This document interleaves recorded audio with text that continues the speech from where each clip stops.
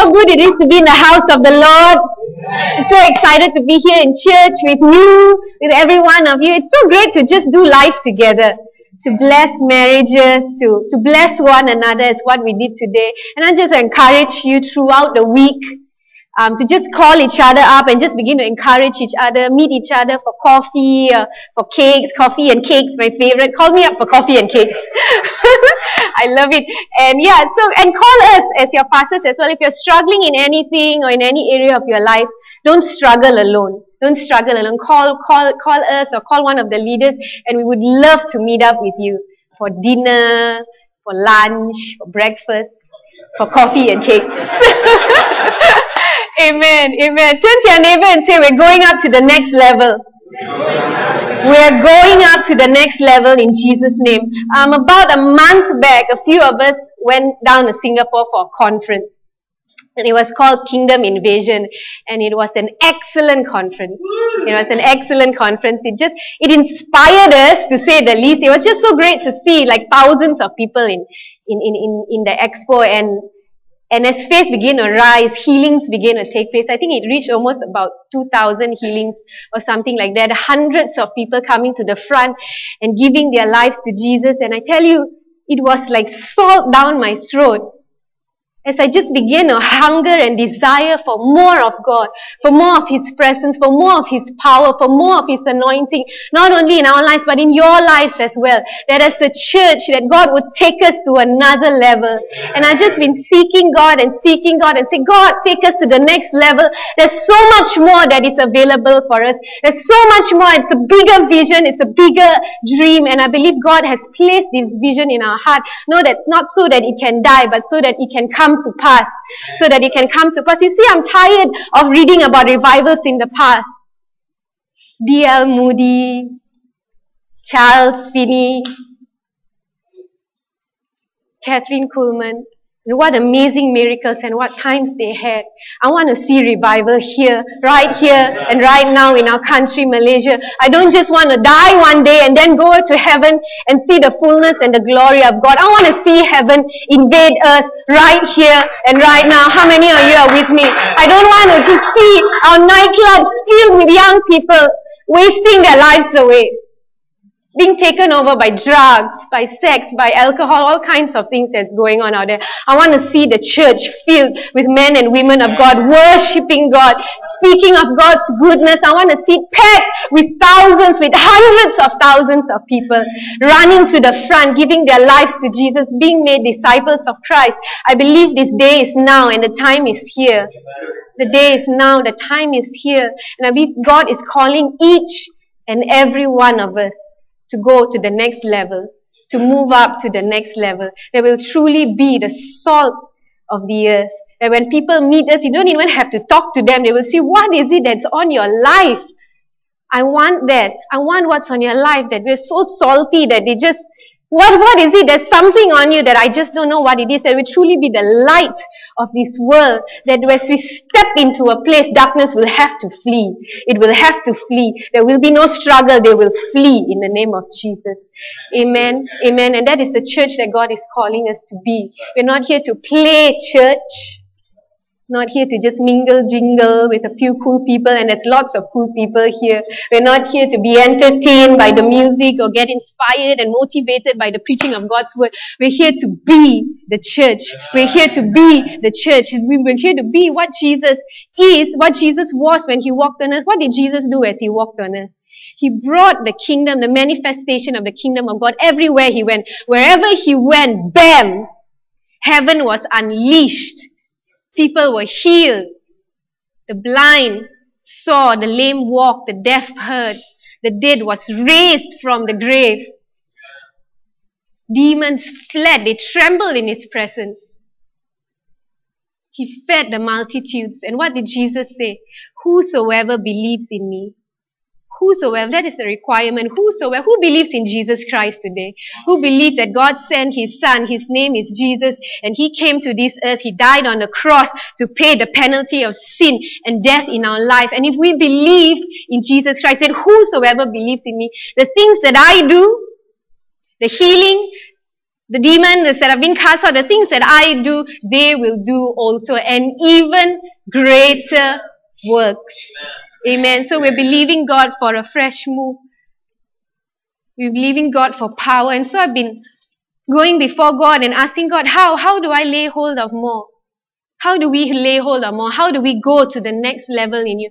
And I've been telling God, God, teach me your ways, that I may walk in your truth. And I believe in order to go to the next level, I feel God beginning to speak in my heart, and I kept hearing Him over and over again to pray and to fast. Begin to pray and to fast, not just pray, but to fast as well. I know some of you are like, I knew I shouldn't have woken up and come to church today. Should have slept in lah. Fasting and praying and all that, that is for the super spiritual people. That's not for me. I am party out there. I am celebrations all the way. And there is a place for that. There is a place for celebration. The Bible calls us to remember His goodness. Especially end of the year, it's a great time to enjoy the goodness of our God.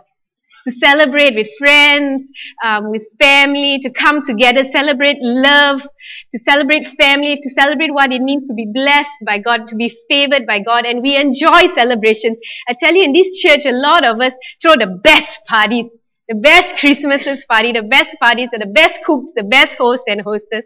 But there's also a time, there's also a season to pray and to fast. To pray and to fast. You see, God told Joshua in Joshua 1 verse 8, if you are to meditate on my word and do everything, do all that is written in it, and you will be prosperous and successful. So this is not a buffet. Oh, I like prosperity. I like healing. I like love and joy. Fasting and praying is just not my thing. We're here to do all that is written in the Word of God. Amen. Amen. So if you have your Bibles with you, turn with me to Matthew chapter 6. Matthew chapter 6. And as you're turning there,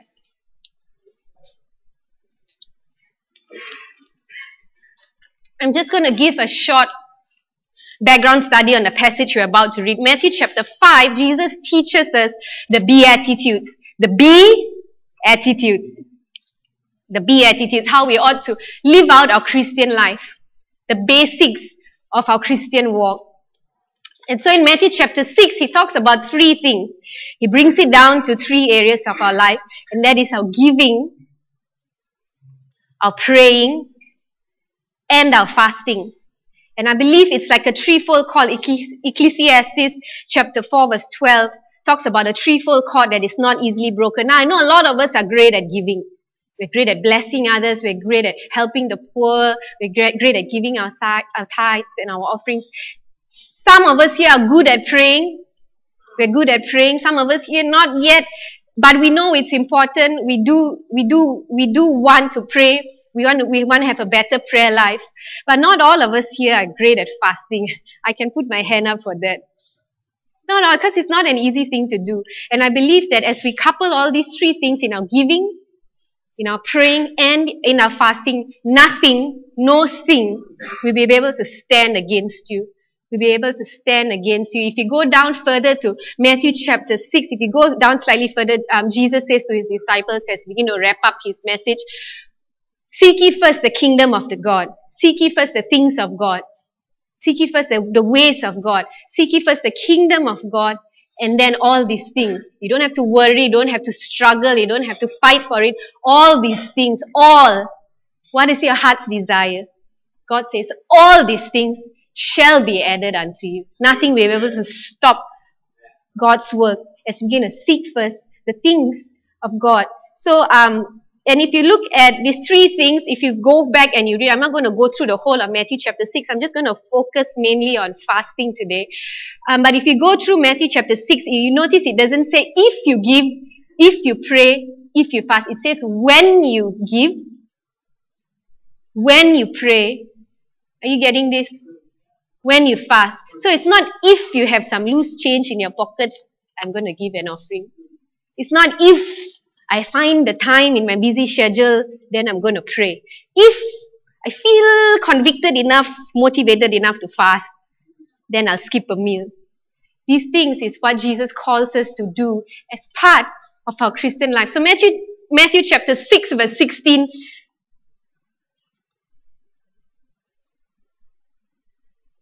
Moreover, when you fast, say when you fast, do not be like the hypocrites with a sad countenance. For they disfigure their faces that they may appear to men to be fasting.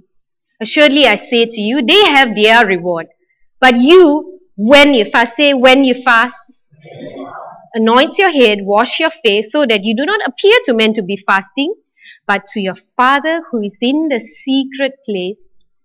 And your Father who sees in secret will reward you openly. Will reward you openly. So again, when we fast, not if we fast. Why do we fast? We don't fast so that we appear to be spiritual. Oh, I'm fasting. Why you look so like tired and all? Oh, I'm fasting, I'm praying. No, it's not so we appear to others that we are super spiritual. It is so that we are spiritual. It's so that we are strong in our spirit. Why do we fast? Because when we fight battles in the spirit, we fight battles in the secret place where God is, God will reward us out in the open, out in the natural, out in the natural. You see, a lot of us are trying to fight a spiritual battle through natural means. Let me say that again. A lot of us are trying to fight a spiritual battle, but we're doing it through natural means. You get what I mean? So for example, David, before he went and before he took down Goliath, what did he say? What did he shout at Goliath? You come against me with sword, spear and javelin. That means you come against me in the natural, with the things that are natural, but I come against you in the name of the Lord God Almighty. He goes on to say, all those gathered here, everyone will know that it's not by sword or spear that the Lord saves, for the battle is the Lord's. Whose battle is it? It is the Lord's battle, and He will give all of you into our hands. You see, whether or not we like it, we are in a battle. Some of us don't even know that. We're in a battle. When Jesus comes and he deals with the devil once and for all, then there's a big celebration, a big party that's going to be in heaven, and all of us are going to be there. Hey, I can't wait to go for that awesome party. But now here on earth, we're in a battle. You're either for God or you already are against Him. You're either walking in light or you're living in darkness. You're either in Camp Jesus. Hooah. I watched G.I. Joe yesterday. Hooah. Oh, I love that. Or you're in the enemy's camp. Booah, whatever it is. And so you're either for God or you're against Him. We are in a battle. We're in a battle, and it's not a natural battle that we are in. We are in a spiritual battle. We're in a spiritual battle. See, some of us, when we talk of the devil, we kind of overestimate him. We watch all these scary horror movies. I hate to watch those horror movies because my mind just works overtime. Be calling Clarence and say, Dal, come back. I can hear sounds in the next room. Like, that's it. I'm not going to let the devil play in my mind. So they watch all this horror and we overestimate the power of the forces of darkness and how Christians are fighting against him without, mere tools. This priest coming to cast out the spirit and in exorcism. Instead of the spirit leaving, the priest himself dies. Like, what is going on? I mean, they're demons. I'm scared. Don't go near them. And we overestimate the power of darkness. Some of us underestimate it as well. Now listen to this. Some of us, when we underestimate him, we tend to use very naturalistic way of thinking. For example, you're at work and there's this person in the office who is just pure mean. Just always ridiculing you, putting you down, making you feel bad about yourself and all these kind of things. And then you get irritated, you get angry. What is this? What's this person? Got a bad attitude, this person. And then you're there fighting with this person, arguing, saying, that's it. I'm leaving my work. I'm going to my next job. And so you're in a different circle, different set of people, but the same thing comes up. There's a person there who's mean and they're irritating you and they're putting you down and trying to force. What is it? Notice it's not about the people. It is not about the natural. There's a greater influence, there's a greater spiritual force that is at work in that person's life. And that's why the Bible says, pray for your enemies. Bless those who curse you. Because they don't know what they're dealing with. They don't know that their lives are in bondage. And this is even in the church here. We Christians are not all that And that's why it's fine church splitting, contention, disunity, this slander that's going on. Somehow, they've opened the door. Maybe it's through past generational things. Maybe it's through curses as operation in your life. It could be pride. It could be a hidden sin. It could be uncontrollable anger. The Bible says a person who has no control, who lacks self-control, is like a city whose walls is broken down. The enemy can easily come in to manipulate and to influence. And so don't overestimate him. Don't overestimate our enemy. Don't underestimate him. Ephesians 6 verse 12, for we are not fighting against flesh and blood enemies, but against evil rulers and authorities of the unseen world, against mighty powers in the dark world, against evil spirits in the heavenly places. I like my dad's illustration when he talks about the devil. He said the devil is disarmed. You know how in scripture it says the devil is disarmed. So he doesn't have any arms. The devil's defeated, so it doesn't have any feet.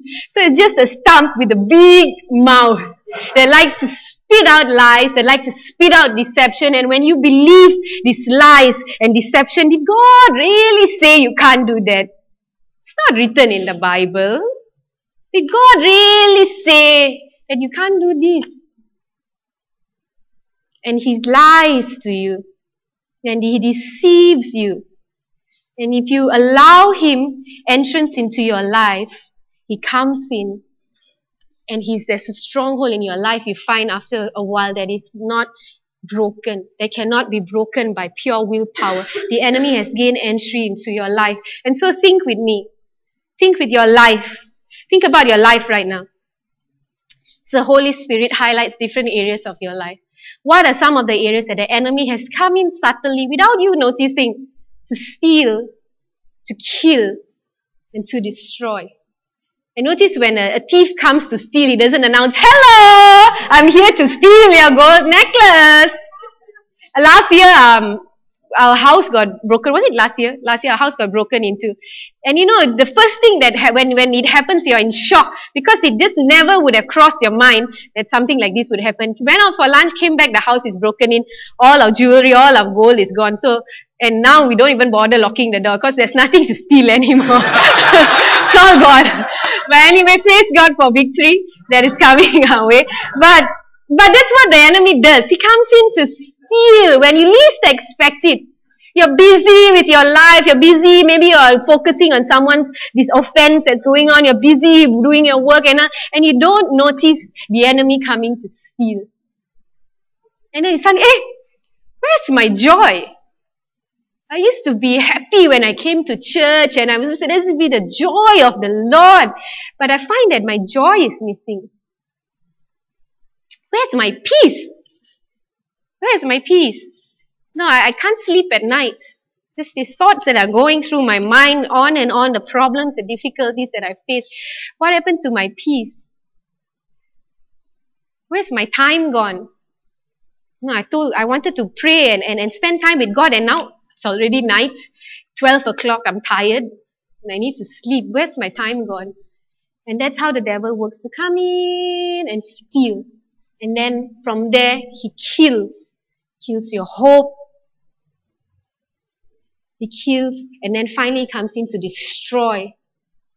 He is to destroy your life. But let us not be those who walk in fear. Let me tell you, if you notice that the devil has had come in to steal and to kill in your life, let me tell you, God is greater. God is greater than whatever the devil has tried to do. God will return to you double fold. As you begin to apply the message today, as you begin to pray and as you begin to fast, let me tell you, God will go into battle for you.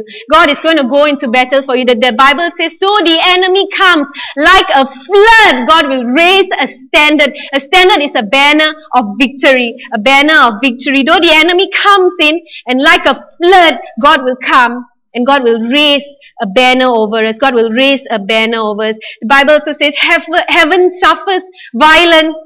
We suffer attacks every now and then, but let me tell you, the violent take it by force. We're not here to shrink back. We're here to move forward. We're here to advance the kingdom of God. We're here to prosper. We're here to be a success in whatever we do. We're here not to shrink, but to expand and to grow. And I believe God's word is for expansion today. You're going to begin to see your influence grow, your territory expand, your capacity increase in the name of Jesus. Amen. So what is fasting? Fasting is not dieting. Some of us, I think I want to fast lah. We got a bit of love handles in around the corner. Fasting is not dieting. If you're going to fast, for example, if you're going to skip lunch during work, then spend time to pray. Spend time to meditate on the word. Go maybe to a quiet corner where no one's going to be there, in a meeting room where there's no meetings going on. Just go in, spend that time to begin to pray and meditate on God's word. So to fast is to abstain from physical food for spiritual purpose. You're denying, you're crucifying your flesh. And as you do that, you're strengthening your spirit. So you may be a small, tiny person, maybe an 80-year-old lady and weighing 100 pounds. But let me tell you, you can be a giant in the spiritual world. You pray not to move God. When you pray and fast not to move God, but when you pray and fast, you are moved. You are realigned into the purposes and the will of God. Sometimes I think in life we get so cluttered in our spirit, yeah. I know I can be like that. It's just noise all the way from the time I wake up. My kids like, Mommy! And then I'm driving them to school. Faster, eat your food, do your homework, and it's night. And you're like, oh my gosh, even in the night sleeping, you say, Mommy, I want to sleep with you. No! Go and sleep in your room now! And it's just a lot of clutter. It's a lot of noise. When we fast, when we begin to fast and pray, it clears the channel. It's like God's speaking all the time, but some of us can't really hear Him, huh? Because our antennas are kind of short like that. We're trying to hear like, I can't hear what God's saying. So when we fast and pray, it unclutters our spirit and our spiritual antennas go way up high. And then you, Mommy, and then you, and it comes a moment where I hear you. I sense you. You are near.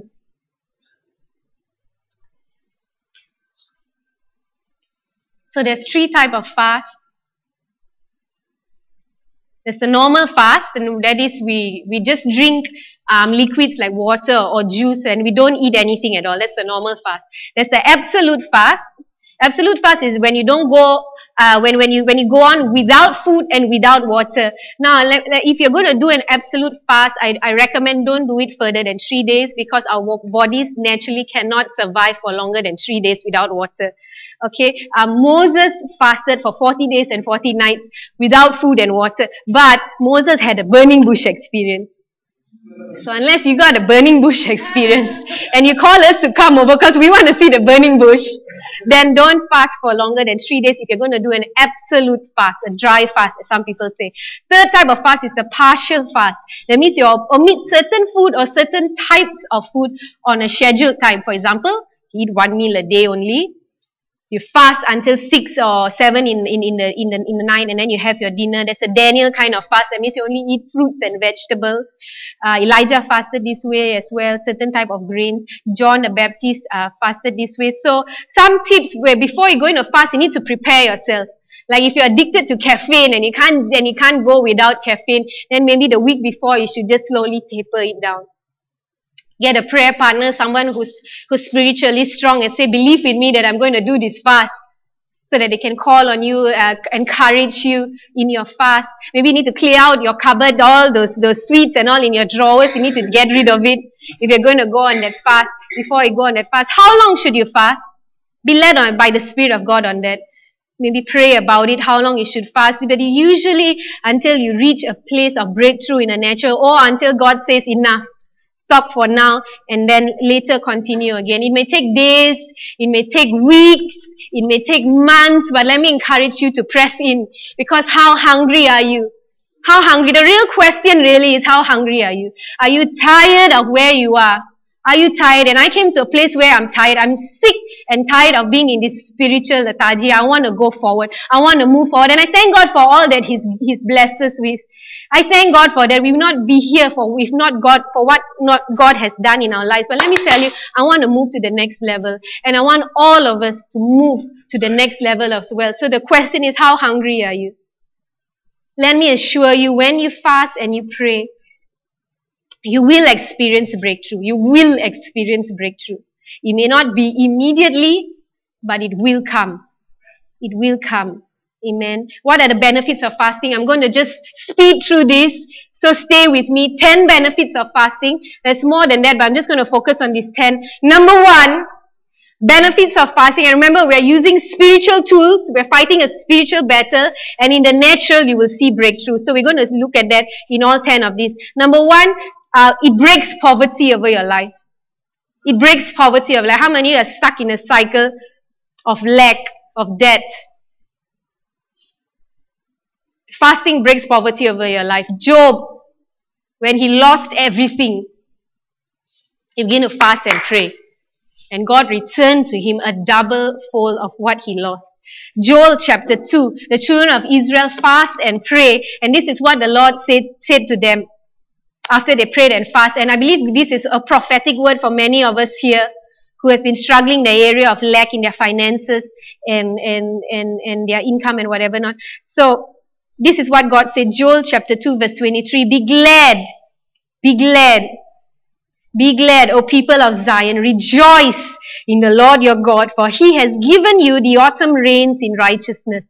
He sends you abundant showers, both autumn and spring rains, as before. The threshing floors will be filled with grain. The vats will overflow with new wine and oil. How many of you love the words that he's using? Filled, overflow with new wine and oil. I will repay you for the years the locusts have eaten. And verse 26, you will have plenty to eat until you are full.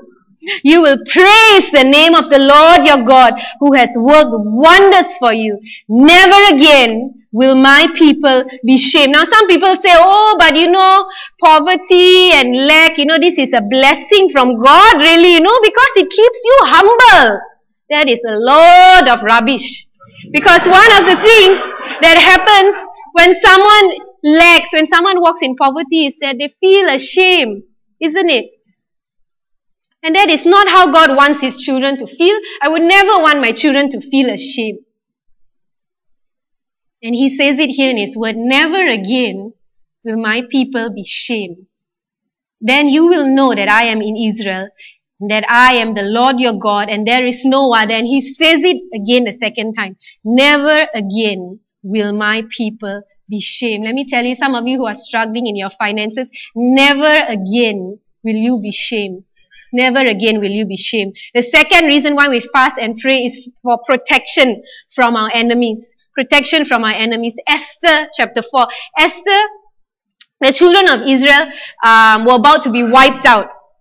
Haman and his men were coming to kill them, to slaughter them, to kill them from the youngest to the oldest, to wipe out the entire nation of Israel. And so Esther calls the whole nation into a 3-day fast, a 3-day of absolute fast. No drinking, no eating, just go before the Lord and seek and cry him out. And when they did that, immediately the tables were turned. And on that day, on the day that they were supposed to be killed, God allowed them to stand in strength, and now they went out and they killed and they slaughtered all those who were against them. And so if you want protection from your enemies, begin to fast and pray. Why we fast and pray? Number 3, salvation for entire household. How many of you have been praying for your family, for your loved ones to be saved? Begin to fast and begin to pray. Acts chapter 10, Cornelius is fasting and praying. An angel appears to him and he says, I've heard your prayer. The Lord God has heard your prayer. He's seen your giving. And immediately Peter comes. Peter preaches the word and the entire household is saved. They are baptized. They are filled by the Spirit of God. So you want to see your family saved, get on your knees and begin to pray and fast. You want to receive revelation from God. There's been a time where you used to have fresh revelation from God, fresh vision, and you want that once again. You want to hear the voice of God. You want to see in freshness of spirit. Acts chapter 9 verse 18, Paul fasted and prayed for 3 days. And after that, Ananias was sent and scales fell off his eyes. He once again, he had a fresh revelation of who God was, and he began his ministry. Another reason to fast and pray, number 5, to receive power from on high. Luke chapter 4 verse 1 to 2. Jesus fasted. I mean, come on, if Jesus fasted, people, if he had to fast, I think all of us need to go on a fast. Receive power from on high. Luke chapter 4 talks about after Jesus comes out of the wilderness, after for 40 days he's been fasting. And this is a great word, let me tell you. He comes out, he returned. I like the word return. Some of you are going to get on your knees and going to pray and fast. And when you return to that same situation, things around may look the same. But let me tell you, you are different. You are different. You are filled with the power of God. And you're going to watch as things begin to change and break. And you begin to see things move in the name of Jesus. So Jesus returned in the power of the Holy Spirit. And news of him spread. You didn't have to go around saying, I am super powerful. No, news of him spread on how the power of God was on him. Number 6, if you're struggling with grief in your spirit, there's a spirit of brokenness, a sadness, a depression that is on you and you can't seem to get out of it. You can't seem to get out of it. 1 Samuel chapter 1 verse 7, Hannah struggled with grief. She couldn't bear a child, and the other wife of her husband used to ridicule her and mock her and say, you are blah, blah, blah, blah, blah, and she was struggling with grief. And what did she do? Did she go and tell her girlfriends, you know that woman, I tell you? She got on her knees, and she began to fast, and she began to pray, and God came through for her in a supernatural way. Number 7, need to pray and fast if you want to know the will of God for your life. Some of us, what's the will of God? What am I supposed to do? Begin to fast and pray. Acts chapter 13, the disciples fasted and prayed, and Paul and Barnabas were chosen. They fasted and prayed again, and they were sent. So you need to fast and pray to know the will of God. Once you know the will of God, don't immediately go out. This is the will of God. I'm going to do this. Nehemiah prayed and fasted for 4 months before he actually did his work, which some Bible scholars say for 52 days. 4 months of fasting and praying. How many of us do the opposite? We pray for 1 day and then we think, let's sit. For 1 year we're going to, So we need to pray and fast to know the will of God. And after praying and fasting, then only go out and do what God has called you to do. Number 8, pray and fast to solve problems. See, problems, some of us here have so many problems that it weighs us down. It's like a heavy burden that is on our shoulders. Isaiah 58 verse 6. Fasting and praying lifts heavy burdens. Number 9, struggling with sin. Or if you know of someone who's struggling with sin, begin to fast and pray for them. You see, a lot of us we love God. Our heart is for God, but there's a certain area in our life that we've been struggling with. And it's like a cycle that can't be broken. You know in your willpower you want to break it, but you just can't. I tell you, it's a stronghold in your life. And you need to begin to fast and pray. You know when that spirit that couldn't be cast out, what is it, Matthew 18? I think it's Matthew 18, I'm not sure. And the spirit that couldn't be cast out of that boy. And Jesus talks about, and the disciples, why couldn't we cast out this demon from the boy? And when Jesus came, of course, he immediately cast it out. He says, it's because of unbelief, so your faith, of course, have to be in operation. And as well, he said, however, some things will not go out without prayer and fasting. There are some spirits that have such a leash on you, such a hold on you over someone else's life that you know of. Such a hold on you, it's a stranglehold. And you can't get out of it. You need to begin to pray and fast. And then only you're going to begin to see these things broken in the name of Jesus. Isaiah chapter 58. I'm just going to read this. Isaiah 58 verse 6. And this is the kind of fast God wants. To loose the bonds of wickedness. There's a bond of wickedness over you. To undo the heavy burdens. To let the oppressed go free. You're oppressed. There's a certain area of your life that you're stuck in. You're like a prisoner in it. You're held captive by it. And that you break it in the name of Jesus. Break every yoke of bondage. And lastly, why we fast and pray is for more of the presence of God. More of the presence of God. 1 Samuel chapter 7 verse 6, the children of Israel, the Ark of Covenant had been in the land of the Philistines, and the Ark of Covenant represents the presence of God. So they're about to bring it back to their land, and before they bring it back to their land, they fast and they pray. David in Psalm 42, I'm going to read this psalm. It's a beautiful psalm. And some of you are going to hear your voice in this. You're going to hear your voice in this. Psalm chapter 42. As the deer pants for streams of water, so my soul pants for you, my God. My soul thirsts for God, for the God of the living. When can I go and meet with God? My tears have been my food day and night, while people say to me all day long, where is your God? These things I remember as I pour out my soul, how I used to go to the house of God under the protection of the Mighty One, with shouts of joy and praise among the festive throng. Why, my soul, are you downcast? Why so disturbed within me? Put your hope in God, for I will yet praise Him, my Savior and my God. My soul is downcast within me. Therefore, I will remember you. And in the midst of his fast, in the midst of his prayer, something shifts, and God reminds him from the land of Jordan, the heights of Hermon, from Mount Mizar, deep calls to deep. From the depths of his soul, he connects with the depths of God. Deep calls to deep. In the roar of your waterfalls, all your waves and breakers have swept over me.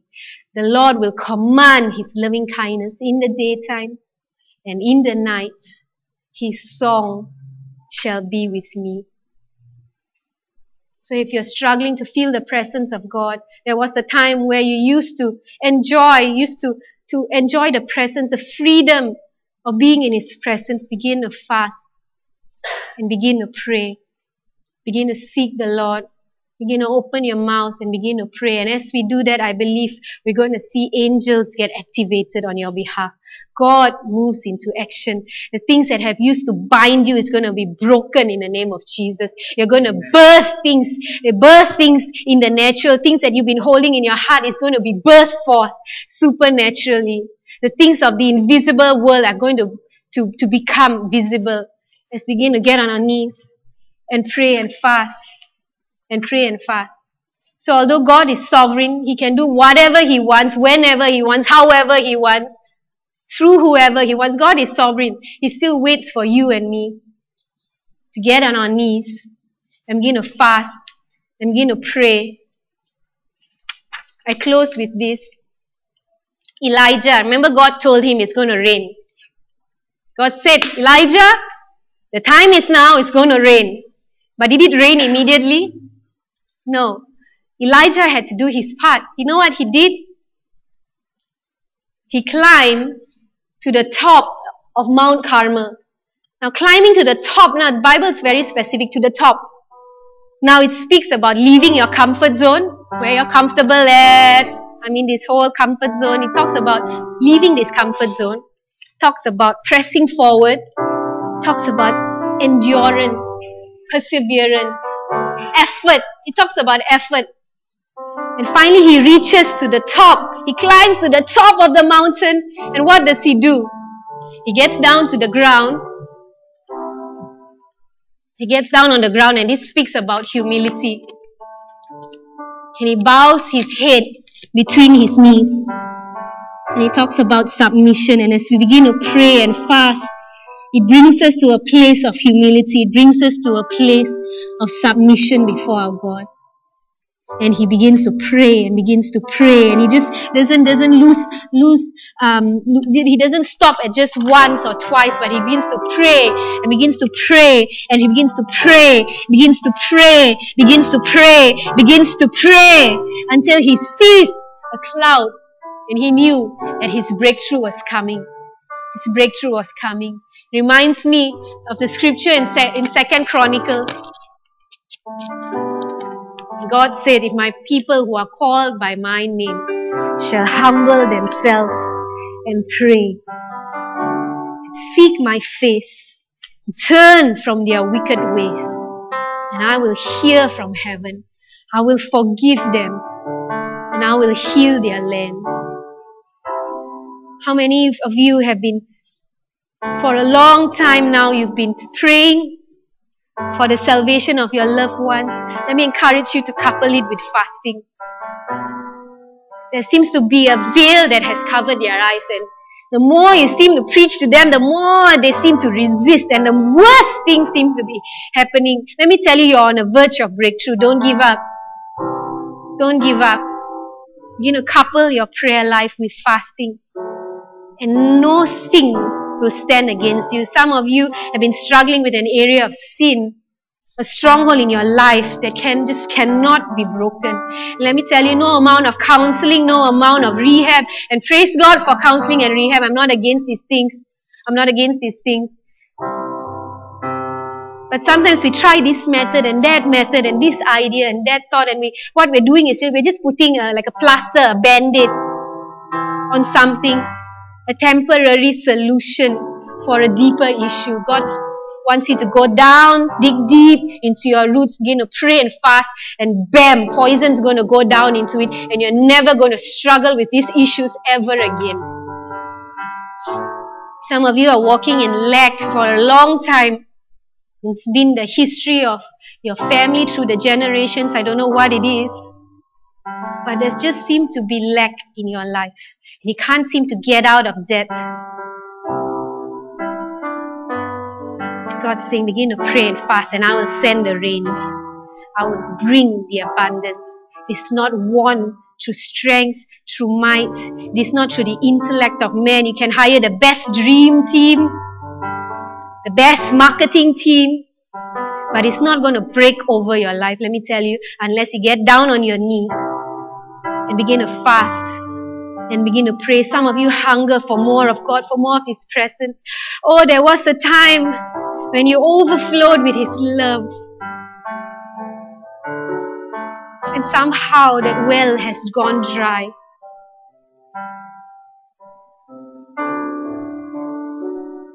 Begin to fast and begin to pray. Let's stand to our feet.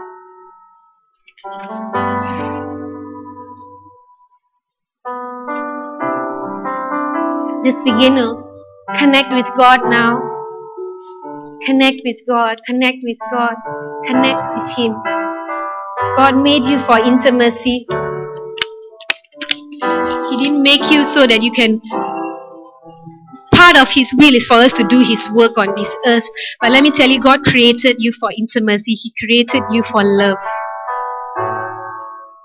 No, we don't, like me and Clarence, we have children not because we want someone to cut the grass, to wash the plates for us. We have children because we desire love, out of love, and for love.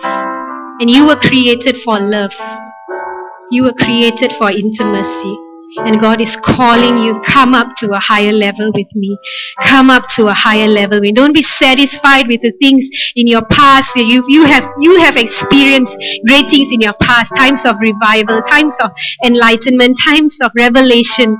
But let me tell you, there's a new day. There's a greater level. There's a higher level of anointing.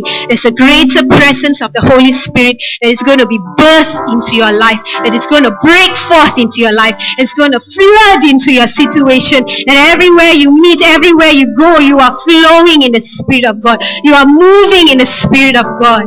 Hallelujah, hallelujah. Just begin to speak in tongues.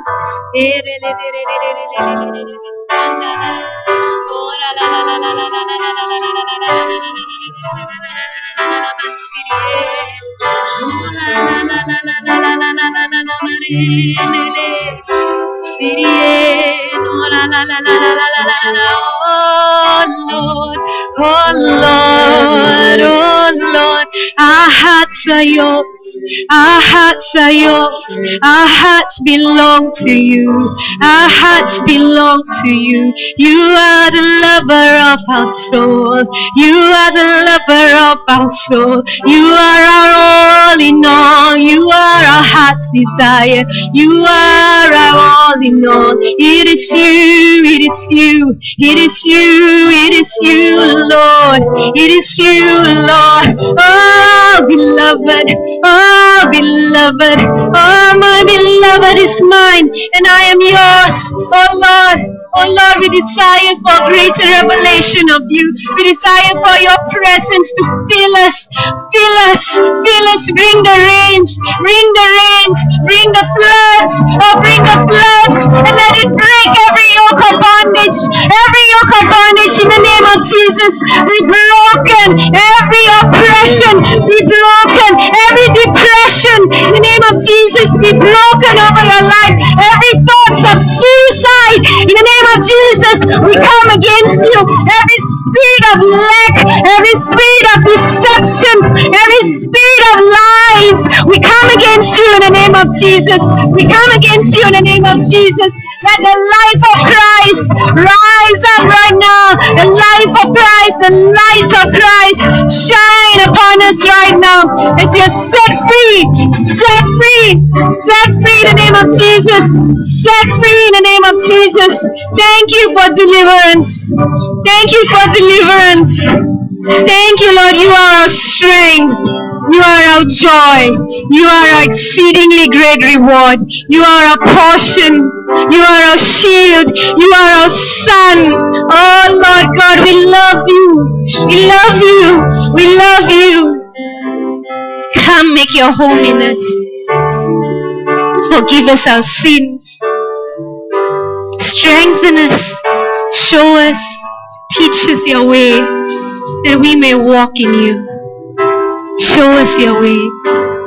Now I just feel this, like some of us, as we spend this time in this quiet time with God, as we begin to rediscover that place of intimacy. In Matthew chapter 16 verse 19, I feel God saying this to you, that He will give you keys. The kingdom of God. He'll give you keys. Whatever you bind on earth is going to be bound in heaven. It is done. Whatever you loose on earth is loosed in heaven. It is done. It shall come to pass. It shall come to pass. Come on, give God praise. Give God praise. Thank you, Lord. Thank you, Lord.